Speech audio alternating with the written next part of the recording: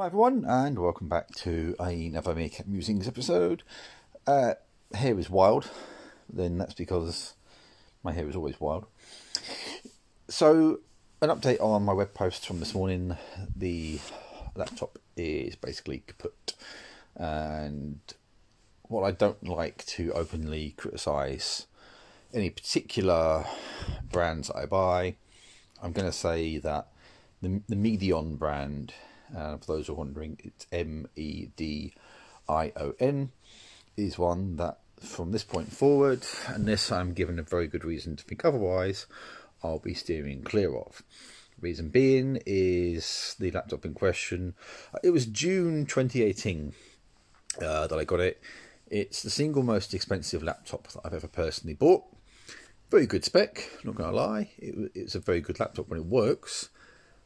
But it's very disappointing that it suffered the same problem twice. Basically a critical hard drive failure, from what I can gather. To the point where you can't even do a system restore or even a factory reset on it, which is what I was trying to do this morning. In the end, had to give up. The first time around, it was caused by some kind of update with Microsoft, which was ironic, really, that the operating system should corrupt itself like that, but it had the impact of ruining the hard drive. This time around, it's just died of its own accord, but it doesn't fill me with confidence in the brand that this can happen twice. So I'll be steering clear of them for the foreseeable future. We do have a backup laptop. It's old, it's very, very slow, but it works, which is the important thing. But it does mean that some of the stuff that I do, so for example, the stories and stuff that I do, I can use my phone to write them. I've done it in the past, but it's not particularly easy or fun to try and write a story chapter on a mobile phone.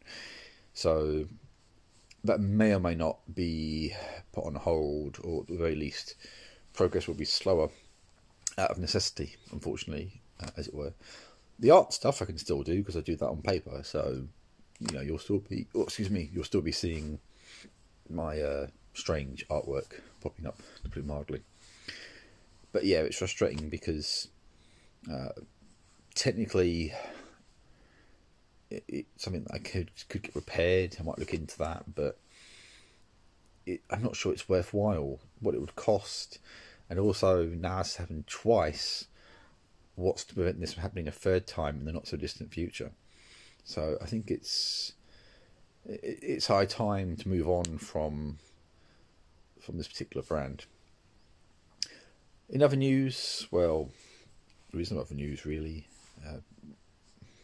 That's it. So hopefully there'll be more exciting stuff in the future, but my immediate situation is unchanged. Myself, the wife, the daughter, we're still in lockdown, which from the sound of things is going to be prolonged because we're more or less at the end now of this 3 week spell. But let's face it, it's going to rumble on for a bit longer. The death toll from this, unfortunately, is something which isn't getting any better. The curve is not flattening at the moment, it seems. So it looks like we have to carry on with what we're doing. For all we know, these measures have to get tougher, stronger, I don't know. But no short-term change, unfortunately. We just have to soldier on, plough through it, and keep our fingers crossed that when we get to the other side of this, things improve, which they will, they have to. It's just a question of when, which is the frustrating thing right now for all of us. Stay safe, look after each other, and I'll talk to you soon.